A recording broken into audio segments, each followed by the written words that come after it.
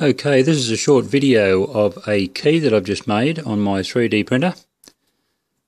This is for an Abloy lock, and that's the profile of the key at the end, if we can get that camera to focus on that.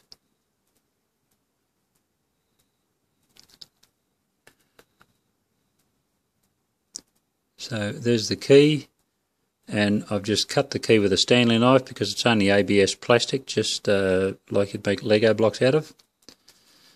And here's my lock that I've made it for. And just to show that the lock is locked at the moment, I can't turn that. So we'll put our key in. Maybe trying to do this through the viewfinder here.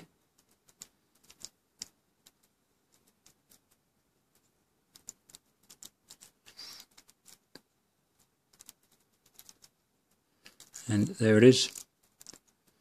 So you can make keys on a 3D printer. Of course they're only plastic, so you wouldn't get 100 uses out of them, but if you need a key, you need to make one, it can be done.